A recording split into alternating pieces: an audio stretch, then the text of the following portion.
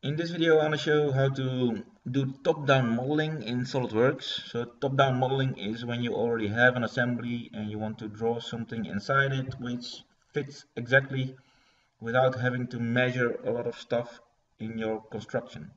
So I've downloaded the flow meter from GrabCAD. So I can show it here. If you search for flow meter on GrabCAD, you can download the same model, and I've deleted one tube that's inside there, so I'm going to show you how you can easily draw a new tube inside this construction. I'll do it without the connectors over here. I'll just start off inserting a new component in here. So I want to create a new component inside an assembly, and that's what we call top-down modeling. So I'll choose assembly and then insert components, new part. I'm going to draw a component within this assembly which will cause some links between files. So these files will become linked, which means that if this assembly changes, the part will also change. So you have to watch out with that.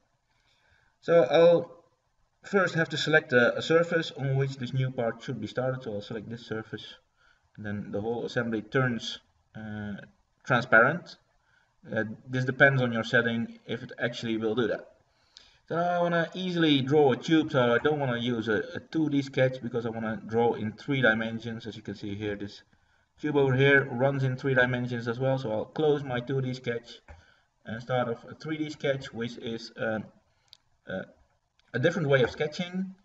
So now if I choose a line, I can sketch in all 3 directions. You can see on the red axis over here of the coordinate system in which direction I'm sketching right now. And with the tab button I can change this direction. So now I can draw in my desired direction. So I'll start off over here, draw a line. It needs to go over here. So first I'll run it up to this point, then I want to draw on, and then I want to go, for example, here, and then it should go downwards, which I can do. It seems like I can, but if you change direction, you see this is not right. I should use the tab button again to change the direction of these red arrows. So tab. Now I can sketch downward.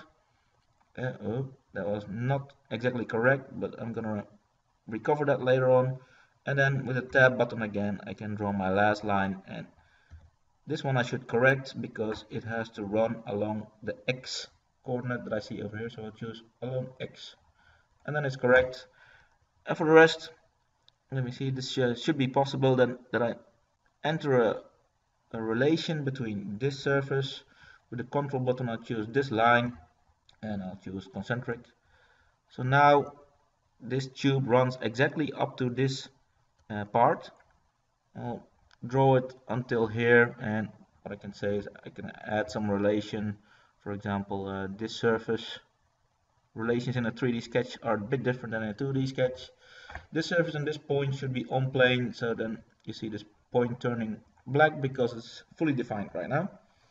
I can only vary this distance over here because I haven't dimensioned that yet. The rest is all defined by the assembly. So now I can easily generate fillets on this curve. For example, let me see, a fillet of 30 millimeters, and then I'll choose this point. I should clear selection, this point, this point, this point, and that's very easy to be done in a 3D sketch like that. And now I can create my tube easily by starting a 2D sketch. I want to have a surface that starts at this point, so I'll create a new surface. I have to exit the sketch first. I'll create a new surface, a plane on this point and then perpendicular to this line, which is convenient. Then I can continue linking my part to the assembly by starting a new sketch. In this case it just needs to be a circle to define the tube. So I'll start a new sketch on this surface. I'll convert this line, which also creates a link between the part and the assembly, because if this part changes in diameter, my tube will also change in diameter, which is convenient in this assembly. But if this tube would be used in another assembly, it could be dangerous because the tube will change over there as well. and you might generate errors. So you have to watch out when you're using these parts in multiple assemblies. So let me see, I should have this line. I think it's there. It's not very clear yet, but oh yeah, I see it over here. So now I can make a sweep. So I'll finish the sketch. This is my 2D sketch. This is my 3D tube sketch, and then I'll create a sweep of this sketch over the previously drawn part, the line. Now I have to check whether or not the sweep is in the right direction, because I want to have a hollow tube, of course.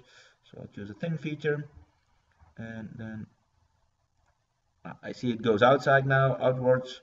So I'll have to switch the direction. The thickness is now 1 millimeter, so I'll change it to about 2 millimeters as a thickness of the pipe. Alright, and now I've already drawn with a lot of ease this part within this assembly. I didn't have to measure anything of a real assembly, so it's a convenient way of working, but as mentioned previously, you should pay attention when this tube is used in multiple assemblies, because if this assembly changes, this part will automatically change along with it. So that's top-down modeling. It can be very convenient. Bottom-up modeling is the other one, when you just have a lot of parts and you assemble them without any links. With top-down modeling, you create links between your part and your assembly, which is easy because if the assembly changes, the part changes along with it. So the part that you will use in reality will fit exactly within the assembly.